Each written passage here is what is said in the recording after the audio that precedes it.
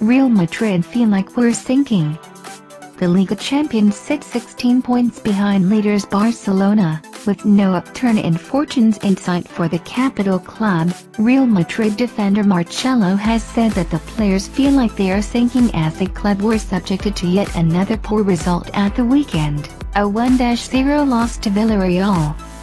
The aptly nicknamed Yellow Submarine snatched all 3 points on Saturday through a late strike from Pablo Fornals, moving Javi Calleja's side to just 1 point behind Los Blancos courtesy of their first ever win at the Santiago Bernabeu.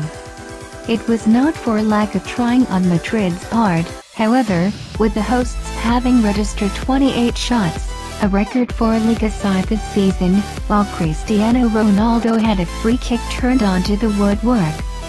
Left-back Marcelo was left understandably frustrated with the result, which leaves his side 16 points adrift of Liga leaders Barcelona, telling reporters after the game, "It's one of the worst situations I've experienced here.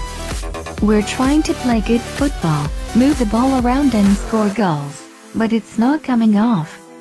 It's how it looks from the outside. We're sad, angry and we feel like we're sinking."